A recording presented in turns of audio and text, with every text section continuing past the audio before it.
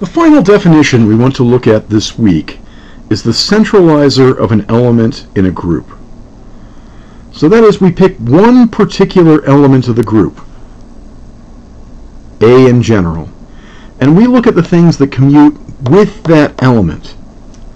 At first glance, this seems very similar to our definition of the center of a group.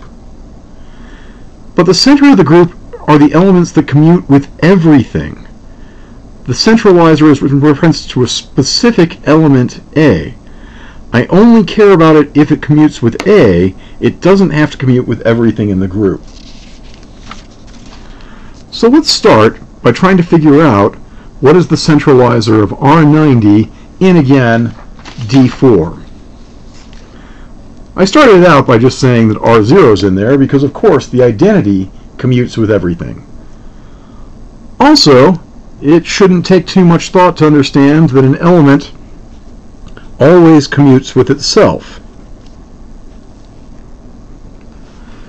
But if we look at our Cayley table for D4, it turns out that the rotations always commute with all other rotations.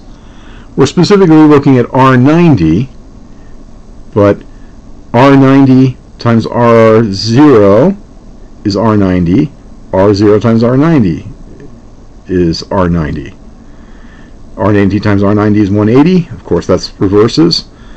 180 times 90 is 270, 90 times 180 is 270, 90 times 270 is 0, 270 times 90 is 0. So, all the rotations are part of the centralizer of R90.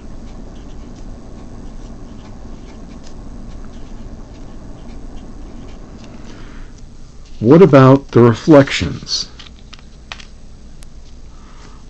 R90 times H is D prime. H times R90 is D. That doesn't commute, so H is not in there. R90V is D, D R90 is V, that doesn't commute.